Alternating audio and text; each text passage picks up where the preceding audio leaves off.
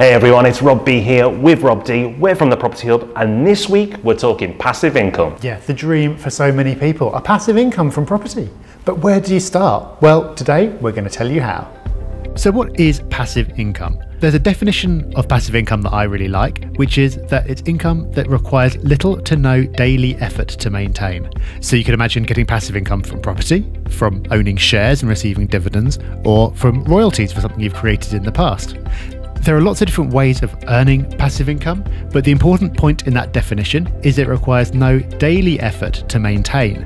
That doesn't mean that you don't have to make effort at some points. There will always be some kind of work involved. So there are lots of different ways that you can earn passive income, but the key word in there is maintain. This is about income that doesn't take much to keep it coming in once you've got it up and running. You are going to have to put effort in at the start. So passive income is not something magical that just appears. It's something where you do the work up front and then structure it in a way that you keep on getting paid even after you've stopped making the bulk of the effort. Right, let's make something very clear from the beginning. A lot of property investment isn't passive. So strategies like flipping, holiday lets, rent to rent, and many more are not passive strategies. Some people try and say they are, but they are not. You will need to put time and effort in to get results. So therefore, your income is not passive. You will make income if you do it well, but most strategies are not passive.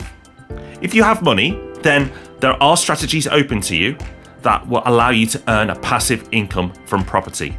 But if you don't have money, you are going to have to trade your time for income. Property isn't magic. You can't put no money in and then get a passive income, although some people will tell you you can, but you may not want to follow their advice. So how do you get passive income from property? Well, the answer is rent. At its absolute simplest, you go to the effort of finding a property, buying it, putting a tenant in there, and then after that, yes, there will be some things to do, but broadly speaking, the rent continues to come in passively, whether you are doing anything on a particular day or not. So it's not exciting, it's not glamorous, but by far the most common way to make passive income from property, something that people have been doing for hundreds of years, is saving up, buying a property, renting it out, and then collecting the rental income that comes back in. You can, though, do a little bit more to maximise the amount of passive income that you can generate with the funds that you've got. And you can do that by refurbishing a property first to increase its value, then refinance so you don't have to put so much money in. For more on that approach and how to decide which of those approaches to take, watch our video on the best way to invest £50,000 in property. There's one other important consideration as well, which is how important is passive income to you overall? Because there's a trade-off.